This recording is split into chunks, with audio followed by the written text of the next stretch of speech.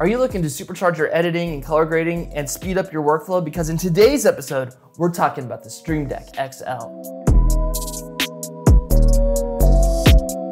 Hey everybody, welcome back to the vlog. My name is Richard. I'm a Los Angeles-based editor and colorist. And on today's episode, we're talking about the StreamDeck XL. In many ways, as editors, colorists, and post-production professionals, we know our keyboards. We rely on this thing and we work with it on a very regular basis. And it is something I know inside and out. But what the StreamDeck allows us to do is set up macros, set up actions, and do things that the keyboard simply can't. So you may be wondering, why do colorists and editors need it? Well, specifically, it has improved my workflow and gave me the ability to get tasks done in a very timely manner. I've set this thing and I've configured it to do things that have ultimately made my life easier. So here we are in Davinci Resolve. You can see that I have the program loaded, and you can see on the left side of my screen here, I have my StreamDeck configure panel up to show you what is going on. So what the StreamDeck allows me to do is it allows me to quickly navigate and do functions in Resolve that would normally take me a couple of steps.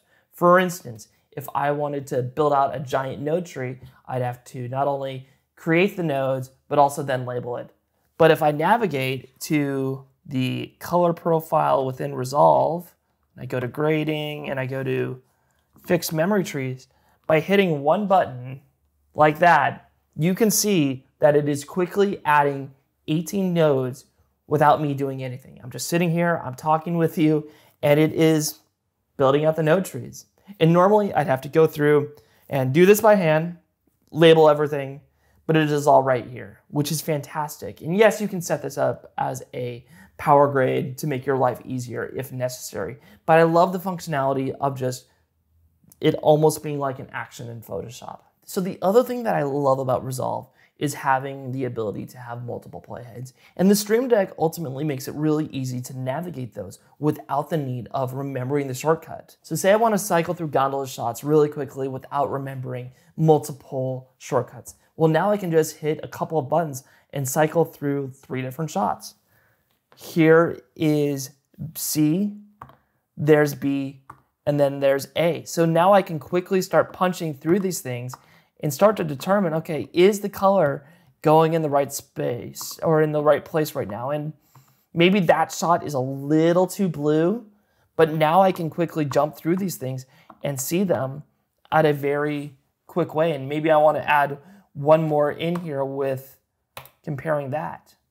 Well, now I have that. So now I can go A, B, C, and D. Just like that, super easy to navigate between different shots.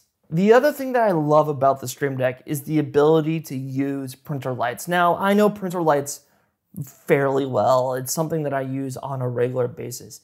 But even for me, it is hard to remember the shortcuts, especially when trying to add magenta or cyan or yellow. They're in a different place of the numeric keys, and even I forget. But the StreamDeck streamlines that for me. I can see it visually, and I can easily add things by either a quarter point, a half a point, or a full point. It's just as easy as going to, like, say, full printer lights, and maybe this is too yellow and I want to back it off a little bit. You can see that just by hitting one button. Let's go back there. That's how we kind of have it now. Just by hitting one button, I'm going to go back to my printer lights hotkeys and go down to a half printer light and just pull it down by half a point of yellow.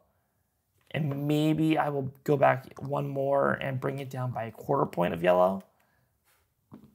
You can see that we now have it in a better spot just by hitting that one button. Another quick thing that I want to share about the StreamDeck that I've fallen in love with is the ability to easily wipe a shot, to really match it against something and make comparisons really easily. So say we're working on this shot here of Mount Blanc, but we want to compare it against the Jungfrau in Switzerland. We want to make sure that the colors are right, and we want to make sure that the overall exposure is moving in the right direction. Well, what I can do is I can quickly just come here, I can go down to my wipes, I can show that wipe, and the other thing that I can do now is I can easily invert the wipe. So if there's something specific of the shot that I want to look at, I can now focus in on that particular part of the image. And again, if I move my reference sizing, like right there, and slide that over, I can then continue to get a better idea of where the shot is actually at and the things that I need to be doing. Just by doing something as simple as that and using my reference swipe, I can quickly get my shot into the right place, and I'm able to do that all from the Stream Deck right here. It's super easy. And this is only the tip of the iceberg of what you can use the Stream Deck for. It was originally designed for streaming, and it can do so much more than that. And that's the part that blows me away, is it is a tool that even impacts us as post-production professionals, because it gives us the ability to quickly make changes and keep our work moving in the right direction. If you have a Stream Deck and you've found ways to use it in ways that I'm not talking about them here, put them in the comments below. I'd love to hear or learn something new about how I could be better using this tool in my own post-production workflow. But that's all we got for this episode of the vlog. Be sure to leave a like, leave a comment, hit subscribe. It would mean the world to me.